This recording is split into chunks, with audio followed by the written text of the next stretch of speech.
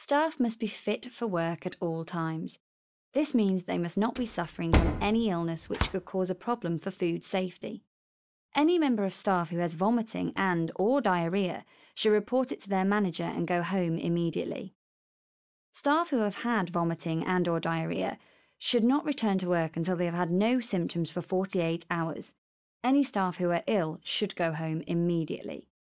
Remember, you need to stay at home for 2 full days after symptoms have stopped.